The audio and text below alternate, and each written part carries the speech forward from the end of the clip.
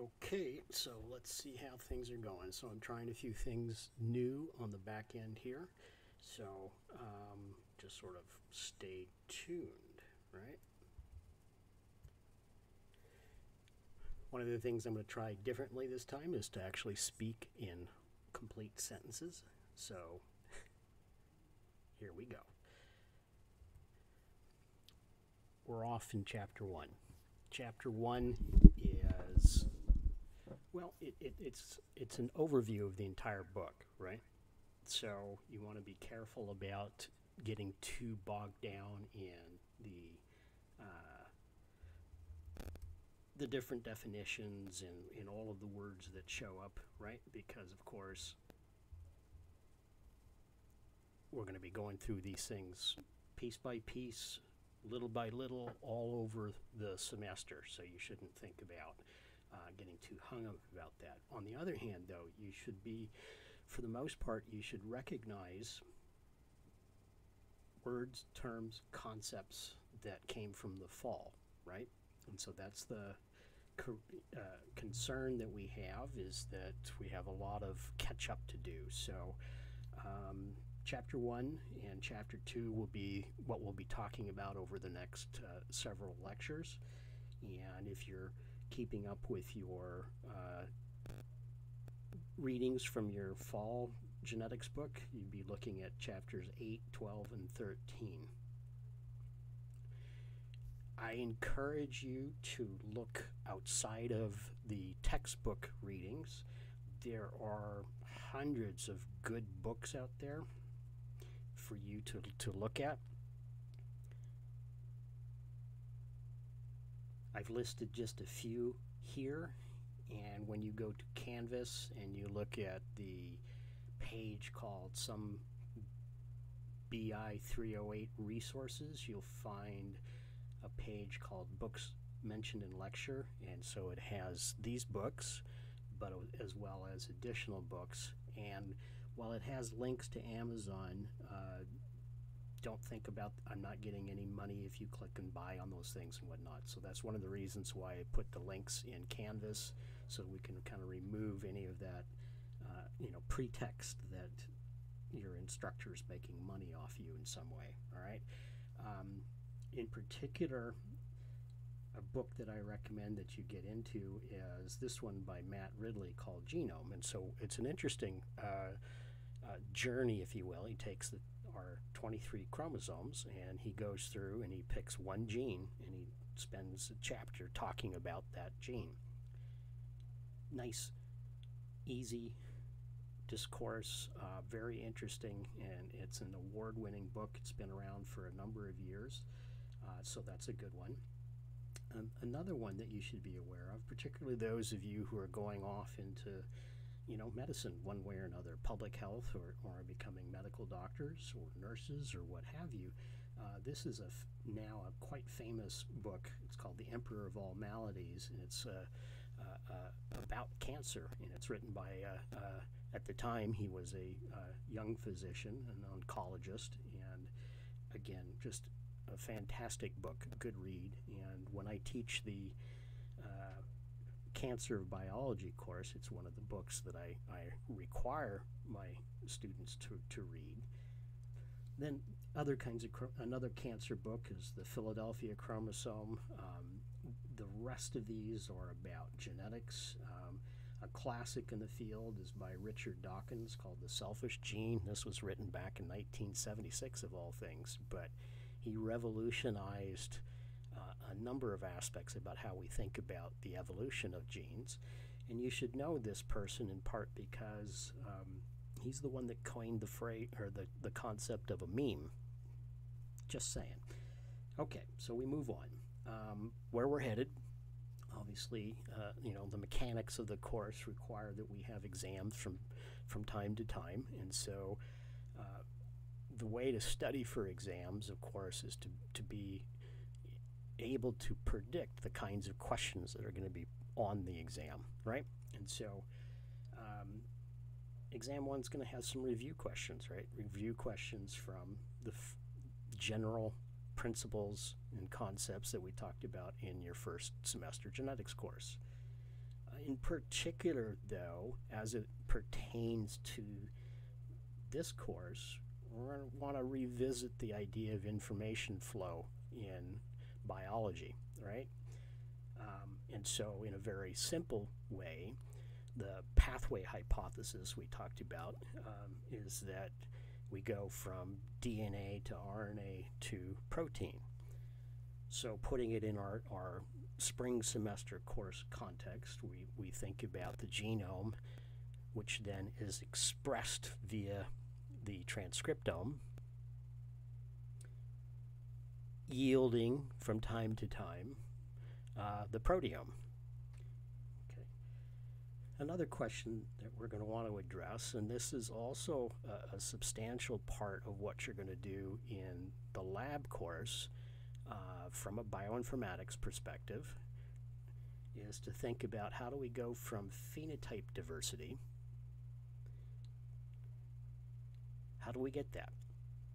And certainly genetics is a part of that, and so we'll talk more about that as we go, and particularly, again, we'll have some exercises and some project-based work in the lab that pertains to this question. We also start by talking about simply what's in the genome. And obviously our focus is on the human genome, but we will talk about other genomes as well. And we'll need to talk about, this is the chapter 2 part, we're going to need to talk about how to study the genome. And then in chapters 3 and 4, which we'll talk about as we get going, about how to map the genome, and of course how to sequence the genome. Beginning our review, you should have a working definition of what genetics is. I don't think this scenario, somebody asking you on the street, is going to happen, but you never know. So let's define it together. Genetics is the study of structure and function of genes. Inheritance, how genes or information is transferred from generation to generation. Variation, how different copies, the alleles of genes, are distributed in populations. And of course, development, how gene products interact to affect the organisms over the course of the organism's lifetime. So that's what we mean by genetics. Genomics is a subdiscipline of genetics. And so I thought this would be a good point to go ahead and just sort of define various subdisciplines of the genetics. So for the genome, the focus is on the entire set of DNA in a cell, or collectively an organism. For eukaryotes, we would want to distinguish between the nuclear genome, so all of the DNA in the nucleus, and the genome that's part of the organelles, right? So mitochondria, if you're an animal or a plant, chloroplasts if you're just a plant. They have their own genomes. Next up is the transcriptome, and so this has a definition that's changed over the years, and so this is one of my first warning messages about relying on the internet when you take my exams. We are defining the transcriptome as follows. It's the entire set of RNA transcripts that are present in the cell. So this includes both the coding and the non-coding RNAs. So a subpart of the transcriptome is called the exome, and that would be all of the coding messenger RNAs that are present in the cell at a particular time. And so this is where you will get in trouble with the definition of transcriptome on the genome or in the internet. You'll find some of the definitions are that the transcriptome is all of the coding messenger RNAs. That is the exome, not the transcriptome. Okay, related to the transcriptome, related to the exome, is we routinely do what's called expression profiling, where we compare cells that have been exposed to a toxicant, and we notice the messenger RNAs that are present in the control group, the unexposed group, versus the treatment group.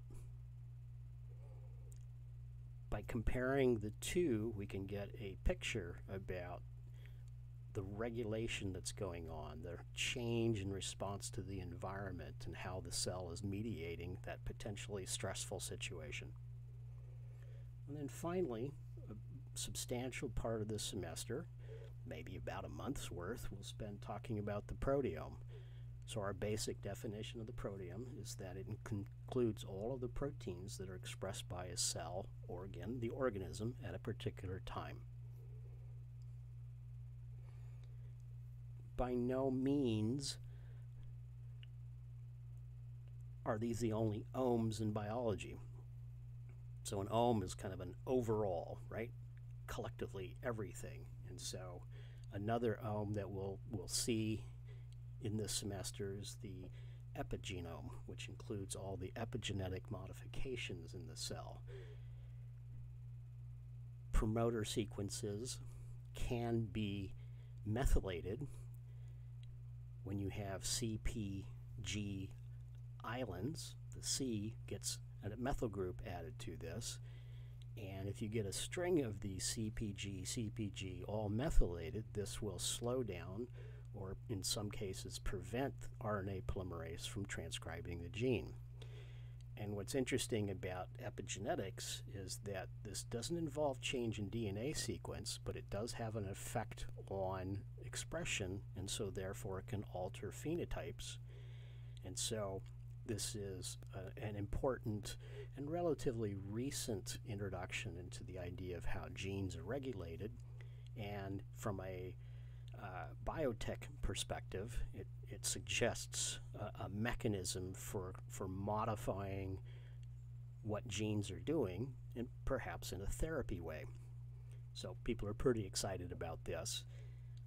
Other ohms, the metabolome, that's all the metabolites present in the cell. The glycome, all the sugars or carbohydrates present in the cell. You've heard of the microbiome, certainly. Those are the microorganisms that are living in your gut. Then, of course, you should know the big one, which is the biome. So the biome is the first ohm that was talked about, and I think it was actually defined back in, or named back in like 1917, if I have my ecology notes in front of me. And it was the first term used to describe the life forms that are associated with major habitat types. And so another concept or topic, name that you'll hear is like life zones or biotic communities. But it also includes other things now. And so that's one additional and very important ohm that's not part of our genetics. Okay, so back to genetics. It's, again, the discipline that studies how and why individuals differ. And what we mean by individuals, of course, is we can range from, at least in principle, if life's found on other planets, we would be able to compare phenotypes of individuals on those different planets. But certainly we compare the genetic information content of different ecosystems, different biomes. And then, of course, we can think about individuals could be collections of cells as part of organs and organ systems, tissues, on down to individual cells and the organelles themselves. So we can talk about variation at all those levels and ask, what are the genetic basis of that variation? As a reminder, phenotypes are what we can see or measure about organisms. Traits are aspects of the phenotype that we can give names to. Traits range from the proteins, so hemoglobin. The trait could be simply the amount of hemoglobin that's in your blood. We can talk about the presence, absence of the liver.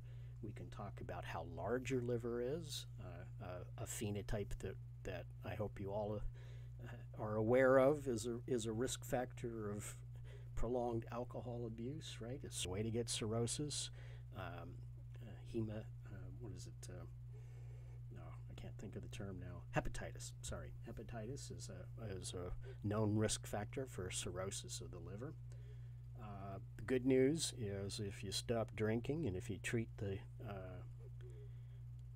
hepatitis, the liver can regenerate, unlike some of the other organs we have.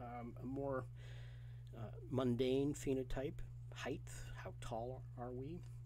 Tall versus short, we could categorize that way, but of course height is a continuous trait. It varies from individual by millimeters and centimeters, not necessarily by leaps and bounds and feet to miles, right? Okay, so that puts out the next categorization, if you will, about phenotypes, as we can think about presence-absence characters. So those are discontinuous. Yes, no. Okay, you either have it or you don't. Versus traits that are continuous. And so this can blend into one another. For example, we think of type 2 diabetes as a discontinuous type of trait. You either have it or you don't. However, we all know, or should know, that you don't just wake up one morning and have type 2 diabetes. It's a long progression to that, and so it's called a threshold trait. And so in that sense, it's a continuous trait.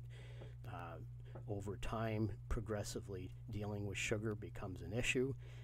Pancreas shuts down, insulin resistance, et cetera, and so we have markers that allow us to see the progression of that well before type 2 diabetes is actually ascertained.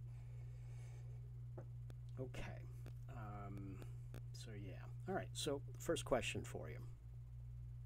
Genes code for polypeptides, or parentheses proteins. True or false? Explain your choice. So I'll give you a moment to go ahead and do that. Key part of learning is putting yourself out there. Answer it. It's true or false. And then explain why you selected that choice.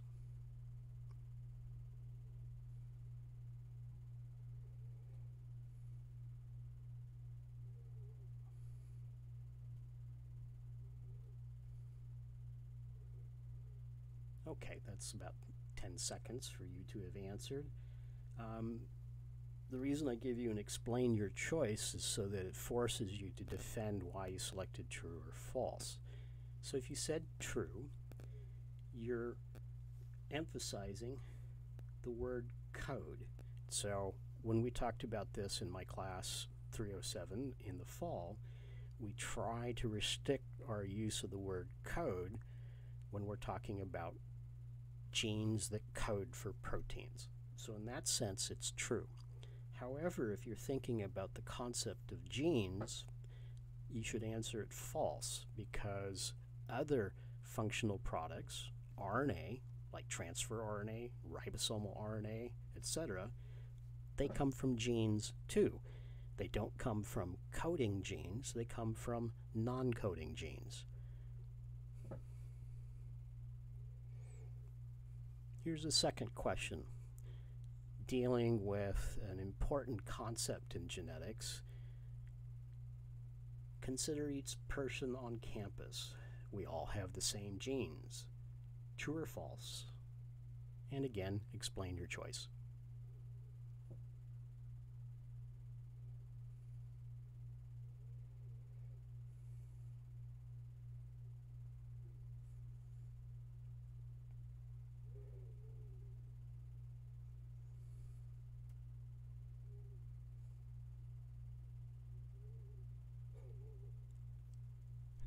We're all humans, so the simplest answer is to say true.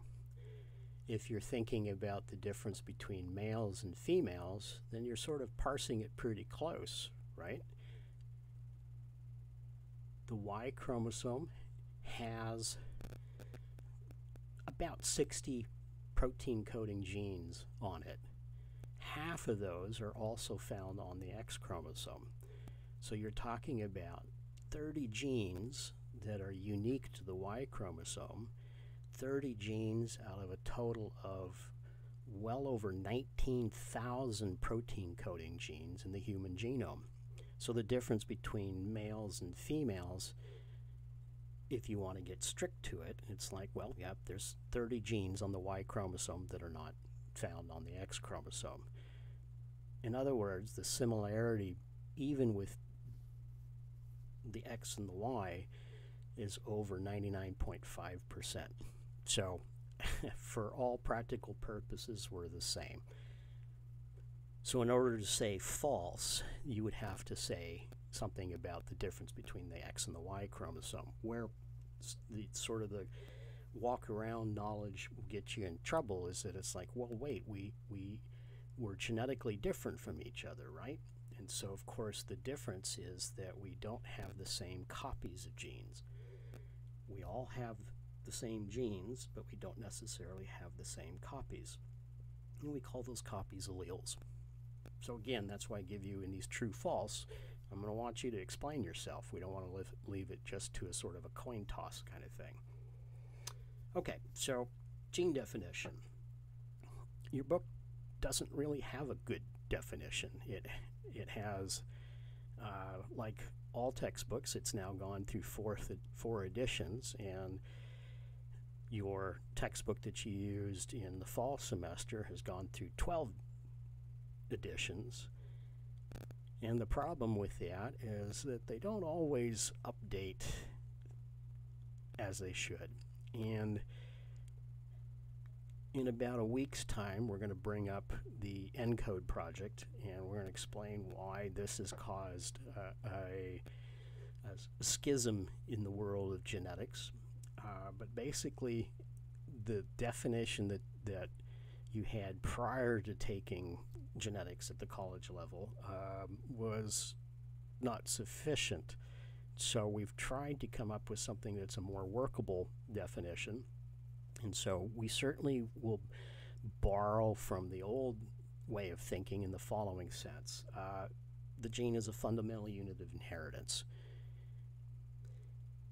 In terms of its molecular definition, though, we'll say that it's a DNA sequence that is transcribed to yield a functional product. What are the functional products? Well, proteins, that's certainly one class of functional products, but the other class, again, are functional RNAs. Again, transfer RNAs, ribosomal RNAs, microRNAs. Where do you think they come from? They come from genes. The end product after processing is RNA, though, not protein.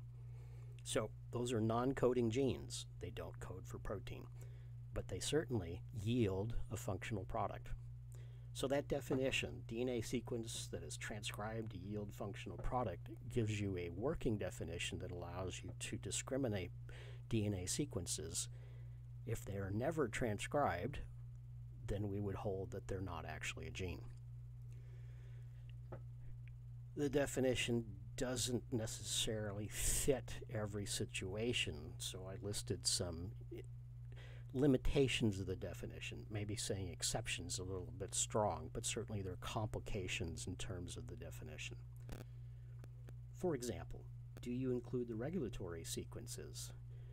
Now, the UTRs, the prime, 5' UTR, 3' UTR, those are transcribed, but the promoter sequences are not.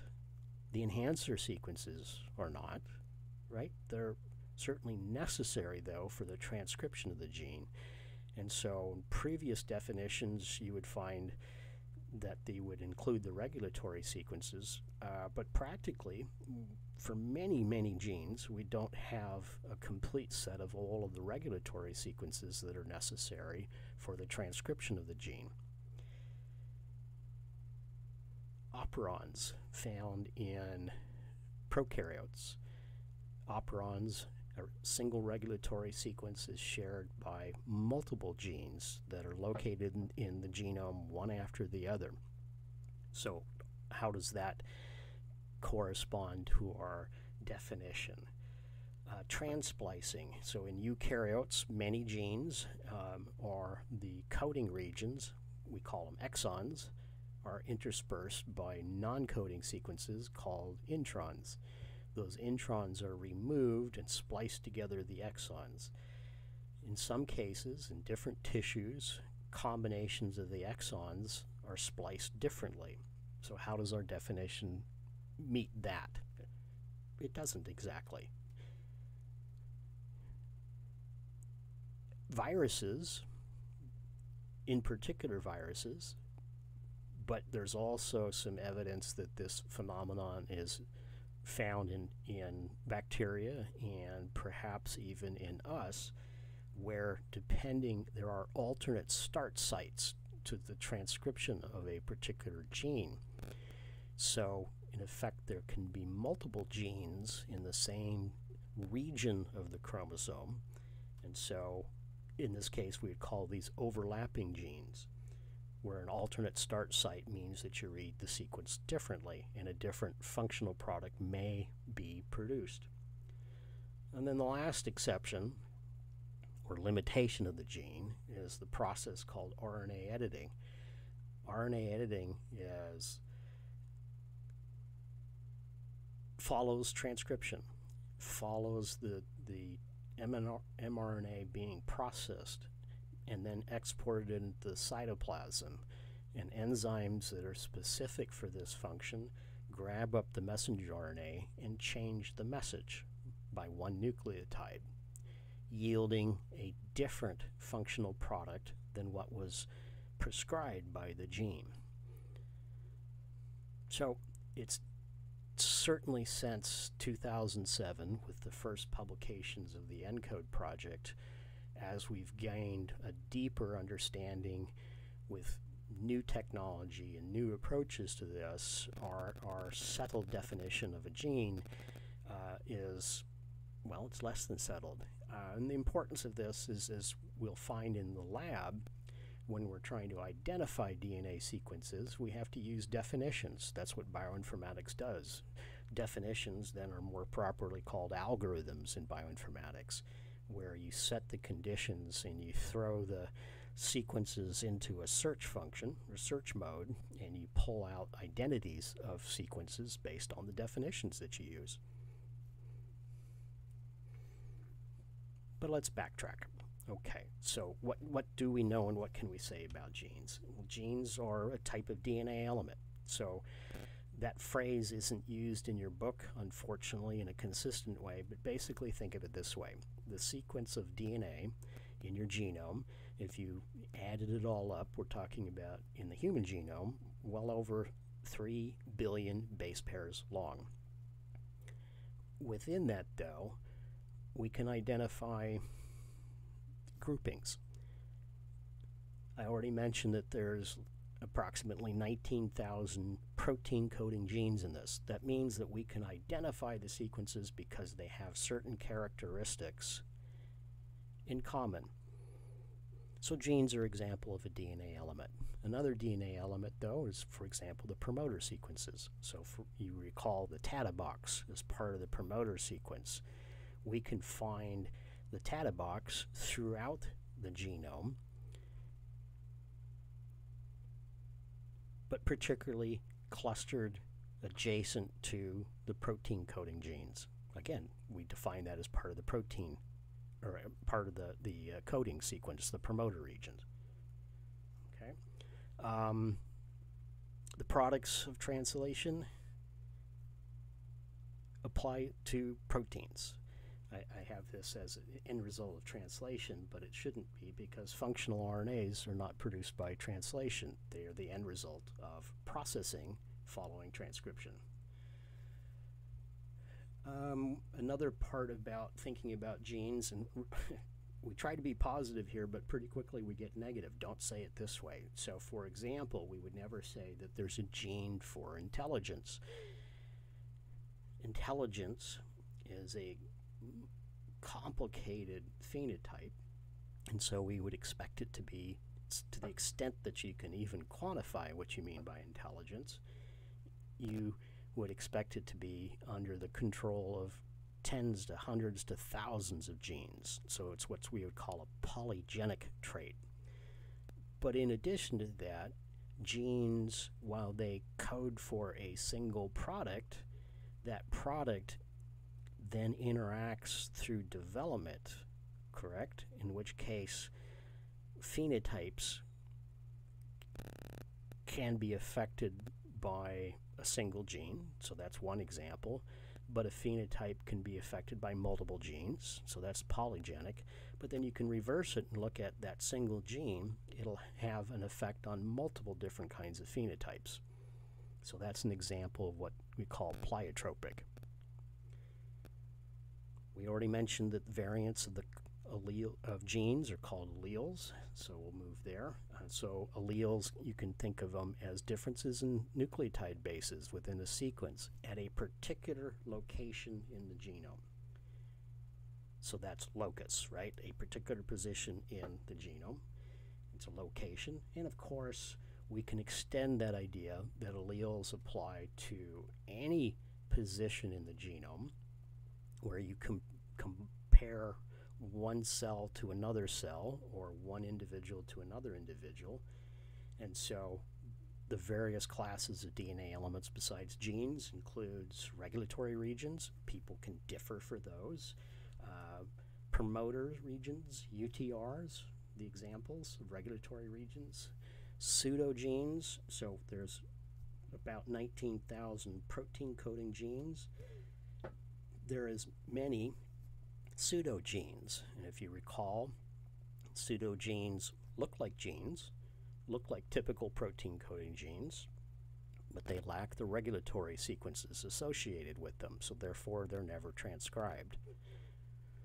So going back to our definition allows us to discriminate between actual genes and pseudogenes because pseudogenes are not transcribed. Other classes of DNA elements present in the genome are things called transposons. Transposons are further divided into types, lines, signs, etc., etc. And it turns out that transposons are the most numerous kind of element in your genome. The human genome has, I think it's 44%. So if you added up all the nucleotides in the genome, what percentage of them are found in transposons? And the answer is about 44% of them.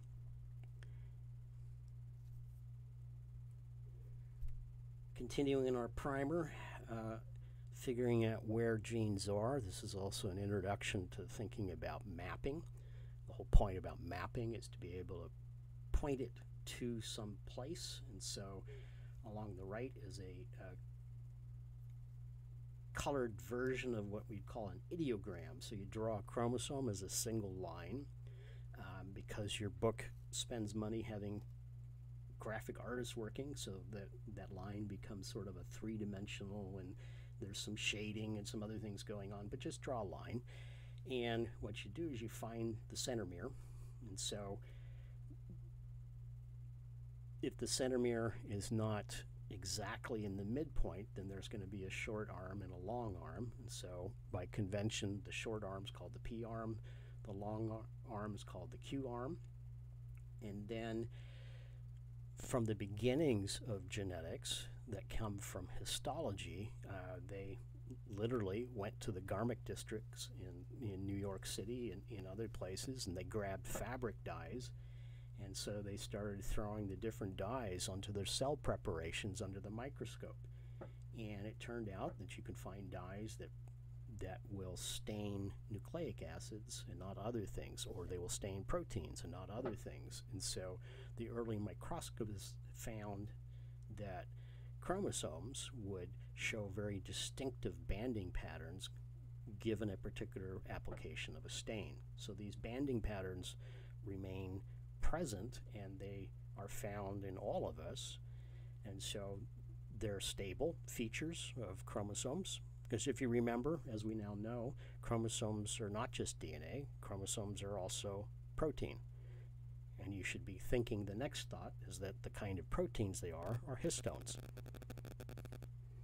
So at any rate, though, those bands,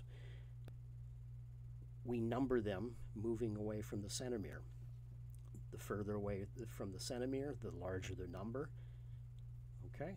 So, at long last, we can locate a gene in the genome by giving it a script. The first question, where is a gene located? Well, it's got to be found on a chromosome. That's the organizational structure of the genome. You don't have a single strand of DNA that's 3.3 billion base pairs long. You have chromosome 1, chromosome 2, chromosome 3. Each of those is a DNA molecule. Chromosome 1 is, if I remember correctly, is about 260 million base pairs long, and so on and so forth, with chromosome 1 being the largest, chromosome 2 being the next largest, and so on and so on. The smallest chromosome in the human genome is chromosome 22. The Y chromosome is a little bit larger than chromosome 22, but not by much. But at long last, then, to the question, so for example, the BRCA2 gene, it's a tumor suppressor protein. It's involved in the cell cycle, and dozens of mutations in this very, very large gene are associated with high risk of breast cancer.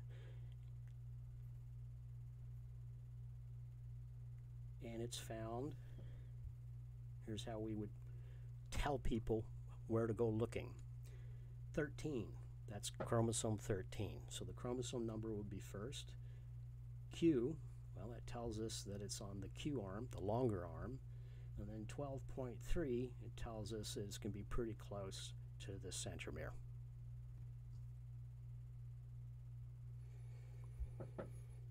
Okay, moving on to sort of the next way of thinking about it. Remember, the point of genetics is to figure out why we all differ. And so I approach this from a statistical point of view. And so I wanted to introduce a couple of statistical concepts that we'll be using throughout the semester. And the first one is a simple equation that comes from the field called quantitative genetics. And that is, if you have a series of people and you measure them for a particular phenotype, P, okay, why do individuals differ? Well, it's not that they have different genes, but they definitely have different alleles at those genes, and that variation certainly contributes to the difference in the phenotype. The other way, of course, that we differ is that we experience and we have different environmental experiences throughout our development.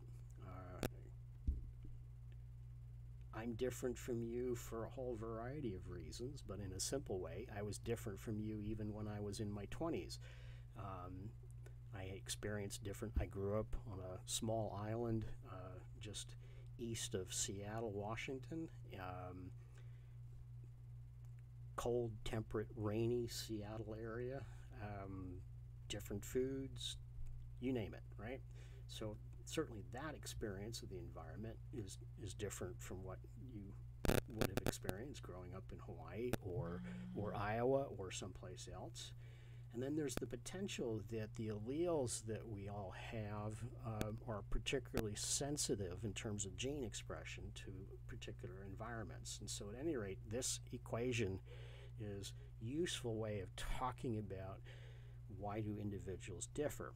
Well, if they have the same genes, so like identical twins, okay, if they experience different environments, that's how we can explain why they're not exactly the same. Another measure that we'll talk about, and this will be more relevant when we get into some of the lab exercise I have to do, but we can talk about a single measure to characterize populations as having lots of variation or little variation by coming up with a measure of the frequency of heterozygotes per locus that are in the population. And that's given this is the definition here, and we'll just label it big H. Another statistic that we'll want to talk about throughout the semester is the idea of a mutation rate. So for example, because of the process of mutation, we would expect between offspring and parents about 100 new alleles to be present. So that's the mutation rate per generation, is about 100 new alleles. Okay. An application of this. So for example, you're working with a strain of mice, get a double recessive hit. They don't have a functioning enzyme that converts a certain hormone, okay? And so the natural state of the mouse is big and plump. This is an identical sibling, however, medicine was given. Now the two mice eat the same amount of food, but the therapy, the drug that was given to the sibling, interacts with the missing enzyme, and so a process is replaced, metabolic process is replaced, and so the mouse maintains a normal weight. So this is a case where, you know, the alleles that we have, the genetics that we're talking about that interact to produce a phenotype, you don't want to think about that as sort of destiny. The whole point about medicine is to intervene with the things that go wrong metabolically. And some of the metabolic processes that go wrong certainly have a genetic component, but it's about finding the right combination of therapy that can make a big difference.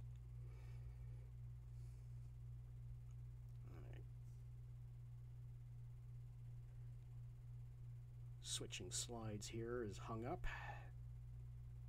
There we go. Yeah, okay, sorry about that. Here we are.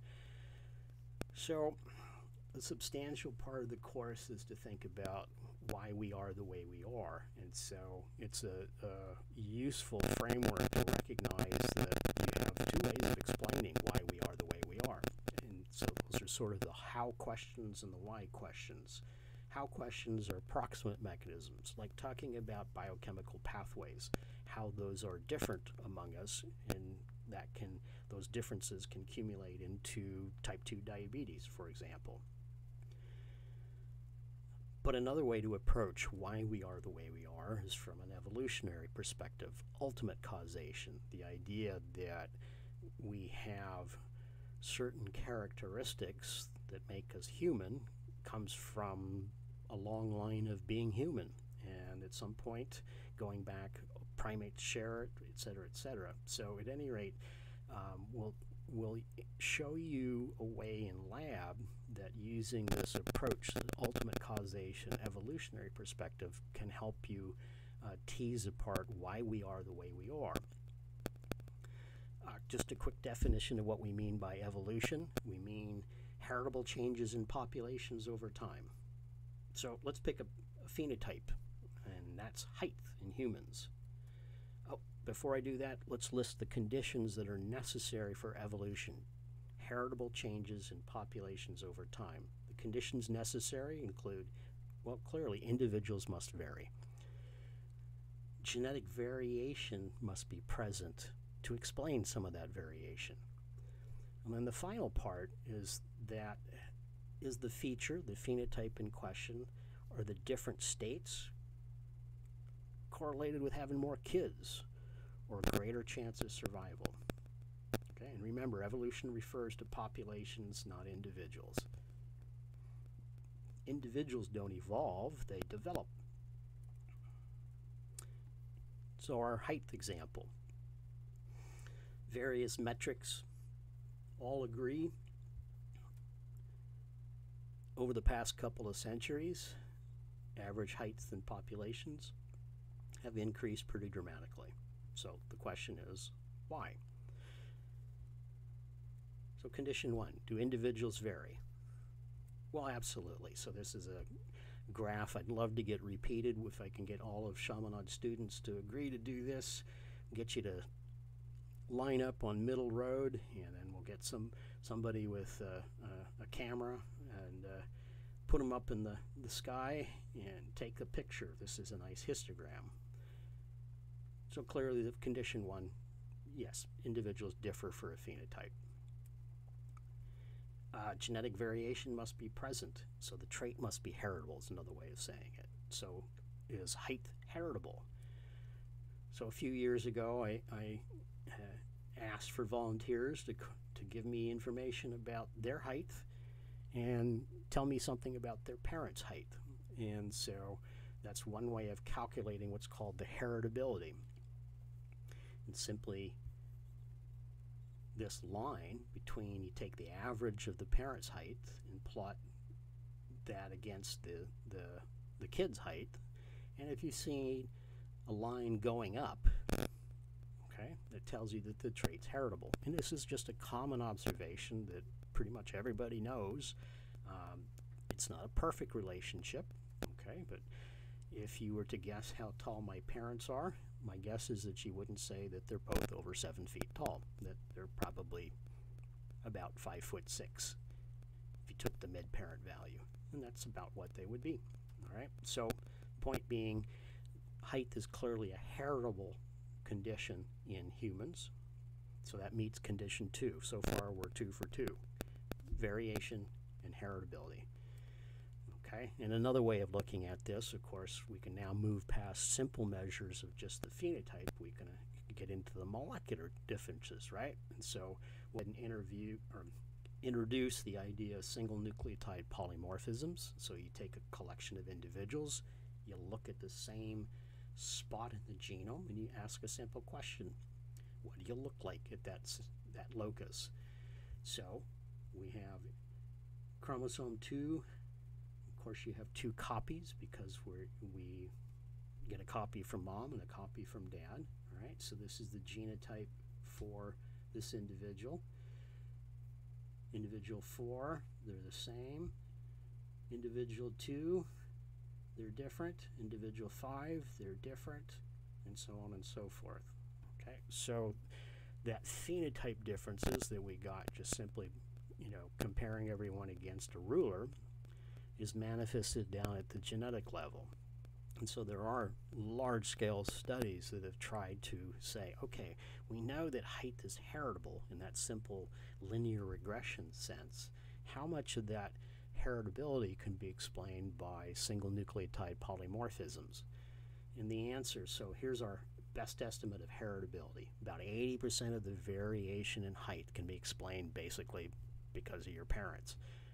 All right, and so this study from a few years ago, I guess 2014, looked at over 250,000 individuals, scored them for about 700 SNPs that are associated with height differences. So together, that explained about 60% of this. So this is kind of an interesting research question. How come when we look at all of the variation at the molecular level, it doesn't explain the 80%? It only can explain about half of that. So that's called the missing heritability. But at any rate, what have we demonstrated so far? There's clearly genetic variation for height to explain at least partly the variation of the phenotype. So condition 1 and condition 2 are met. So the third one, is there a correlation with reproductive success or survivorship? And the answer is, first of all, it's a little hard to do that in humans, right? You're not going to be doing an experiment on these things, hint, hint. But when we look at observational studies, what we find, instead of there being a linear association with taller people having more kids, it's a curvilinear relationship, intermediate height. So what that suggests is that increasing trend in height is not likely to continue. And probably it has nothing to do with an evolution sense, changes in alleles, and it has more to do with changes in the environment. Okay. Evolutionary theory then combines the idea that mutation is the raw material. Changes in genetics within populations is the stuff that you work with, generates new phenotypes. And then environmental change selects successful phenotypes, or conversely, unsuccessful genotypes. But then you also have to throw in random events, because a way to change allele frequencies in a population, it can simply be chance. Major extinction events that wipe out whole populations of a species will clearly change the genetic constitution of a species. And then over time, of course, you can only work with what you got. So that's called genetic drift, and natural selection is a more purposeful directional kind of change, but those are the two processes that are responsible for evolution of populations. Another equation that we can think of comes from quantitative genetics, and this is a simple one. So the response to a change in environment, the change in environment we would call a selection agent, okay, is proportional to how heritable the phenotype is. So a little benefit being taller, okay, in heritability, we can predict what the next generation will look like, and we can do this over and over again. And again, some of you will be thinking, oh, well, we can't do evolution experiments, and of course you're not thinking about farming practices, ranching practices. We have generated, if you will, all kinds of things that make money for people based on this equation. Okay, so it looks like I'm running out of time here, so I'm going to go ahead and stop that with a nice picture of dogs, and we'll talk about artificial selection and how that's a model for thinking about why we are the way we are on Friday. So thank you.